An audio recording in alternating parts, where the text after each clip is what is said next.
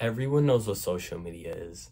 Social media is a place where people can see how others live their lives, looking at your favorite celebrity, or even just finding entertainment on things like TikTok, Instagram, Facebook, all these different sources of social media. But when live streaming comes into it, it's like a whole nother game where you can see people live and interact with them live in a chat, which very different. For example, popular live streaming things can be like live streaming on YouTube, Twitch, what's another thing? Facebook Live, Instagram Live, every other, and TikTok has it. So basically every social media has a live option where you can just watch people live their lives in real time. What happens when live streaming becomes dangerous almost and catches horrible moments, like people ending or hurting others on live streams, doing life-threatening things just for a little bit of views and a little bit of attention, which there's plenty of examples of that in this video, are just terrifying things caught on camera, like you see in the thumbnail, girl being stalked, just overall terrifying things caught on. So I want to welcome you guys to this video, where today we're going to be going into the disturbing world of live streaming and seeing where live streaming can get really dangerous and really dark really fast. Before we get into this, I want to say these topics can get actually pretty dark, and you're going to see some clips of real life events that are real life crime cases and disturbing moments. So that's all I got to say. I say let's get right in this video, and I hope you enjoy it.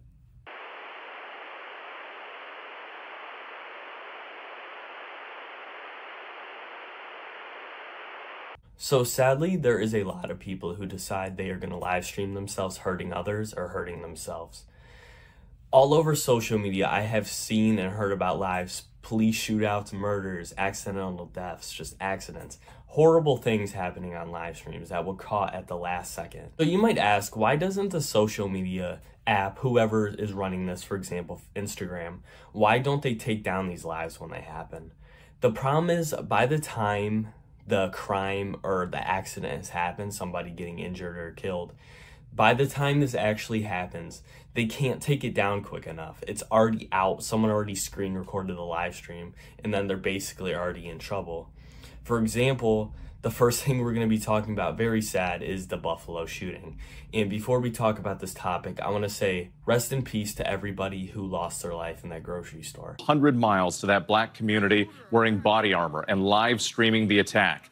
This guy right here, he decided that he was going to live stream, and starting, it was just a normal live stream. And he was in a car driving. But what was weird, he was in like this full military gear. I remember when this first happened, this was like crazy to me, but he was in full military gear. And when he got out, he put a GoPro on and he just started ending the lives of people in a grocery store with a gun. This took over the news, was talked about all over a few years ago when it happened. This was a very sad thing that happened. But 10 people would be killed during this live stream. And I also want to say this was a hate crime towards other races.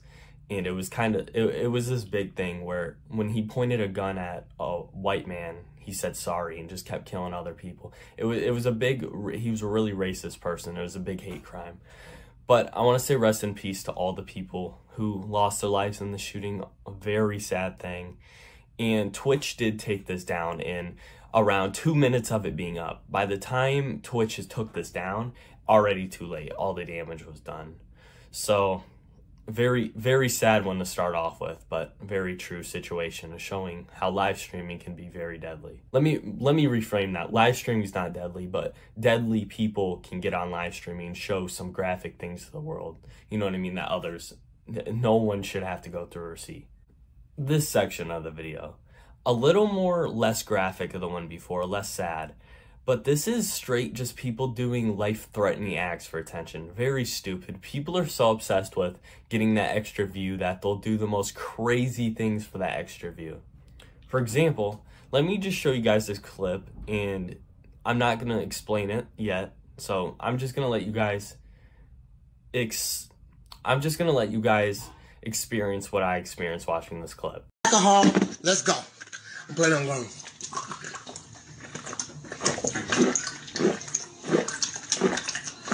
What the fuck? Alright, bro, I gotta end this shit. Yeah, so that's a man drinking rubbing alcohol. Just straight rubbing alcohol, which can kill you. Just straight up drinking it that quick and that fast. And they ended the stream because the dude started throwing up. Is this real? I don't know. But if this is real, this really shows that people do anything for attention. This dude only hit like 3,000 people in his live stream. And this dude decided, hey, let's drink some rubbing alcohol just for the extra views. And then end up ending the live stream right after. He survived this. I'm hoping this was not real, because it's very freaking serious. That could have ended a lot worse than he thought. But maybe he's just a troll faking stuff. Maybe this is real. But is there other clips online of people actually doing things like this? Yes, I've seen the same guy. I can't find the clip. Same person putting a firecracker in their mouth and lighting it. I'm pretty sure it was him because it looks real familiar. But yeah, seen a person put a firework in their mouth and light it just for an Instagram live. So can these things get pretty serious? Yeah. The next one, it's not, I don't really know how to put this, but this one's not as much like, she didn't mean for the outcome of this, I don't think, but not a very smart decision. This ended up taking the life of a 24-year-old Chinese woman. Basically what happened, she was doing a mukbang. Basically a mukbang is a popular thing on YouTube, all over social media. I don't watch him personally. That Nick Avocado dude, I think that's his name. That dude does, you guys ever seen this dude? He does all that stuff, gets really unhealthy, but it's basically sitting there and eating a lot of food in one sitting. Not always. Some people are very healthy with it and take care of themselves with it. But personally, not the stuff I like to watch on YouTube, but if it floats your boat, it floats your boat. This 24-year-old from China, she decided that it was a good idea to do a 10-hour mukbang video where she just ate food for 10 hours. And she ended up eating 22 pounds of food. If you don't know how much that is, it's not a healthy amount.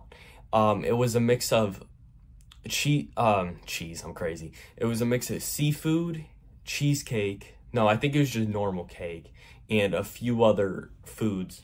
But this ended up taking her life. She had a stomach rupture, which basically she had so much food her stomach couldn't take it anymore. She had so much food, and this basically resulted to her stomach tearing open, which this is incredibly sad. There's no way am I making fun of her, because that is actually terrible, and she was really young when she passed away.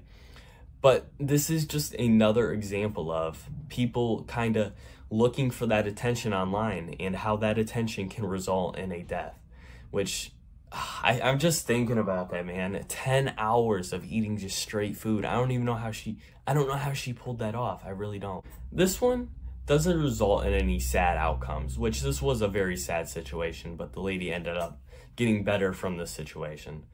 So the woman you see in my thumbnail right here she is a live streamer, and she decided to go to Japan. I haven't watched the full stream, but it seems she was just walking in the street. When she sat down just to talk to her chat, which is pretty popular from a Twitch streamer, they'll talk to their chats, and they'll read people's messages out loud, talk to them, give them answers to their questions, just stuff like that. That's when this man decided he was going to come up and sit next to her. And at first, he was just talking to her and stuff, but he started getting a little too close for her comfort. She told the man to get away from her multiple times, which this dude did not listen at all.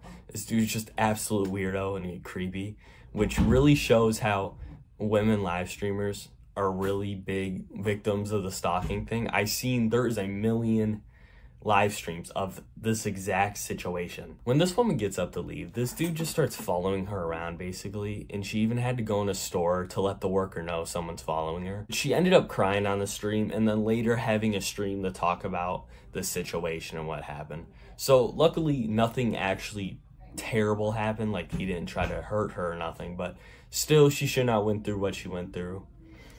But that is another side to live streaming a lot of people don't talk about. I don't see a lot. It seems to be a huge problem, the stalking situation and the creeps on Twitch, but it seems to be a huge problem that not a lot of people talk about. You guys made it to the end of the video. I hope you guys enjoyed this video. I'm gonna try to get a video out every Friday, and this video was pretty dark, but I will have more content coming out soon. Maybe less about terrible things in the world, maybe some ghost stuff, you know, some more paranormal stuff, fun stuff, or I'll keep making videos like this also, because some people do enjoy videos like this. So I hope you guys enjoyed this video and you guys really saw the dark side of live streaming. So if you guys did enjoy, just be ready for the next video.